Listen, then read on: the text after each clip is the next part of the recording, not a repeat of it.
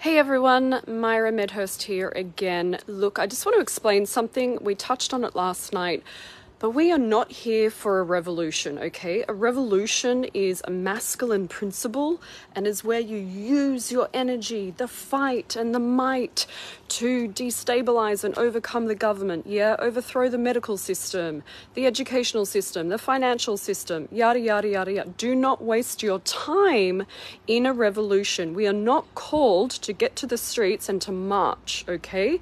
It's a masculine principle, and when you operate in that, a revolution energy, you are always playing in duality.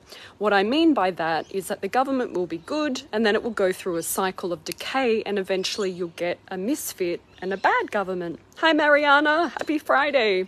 So what we are actually called here to do as starseeds, light workers and new earth leaders is actually to lead an evolution.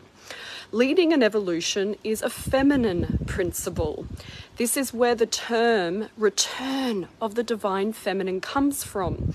So we are not going out on the streets revolting. We are having a journey inward within the body to go on a process of evolution through the feminine principle. It's a different energy, okay?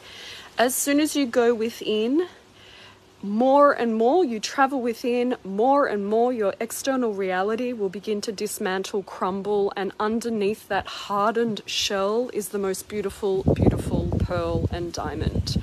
I love you all. Have a magnificent weekend. And remember, please follow your golden path.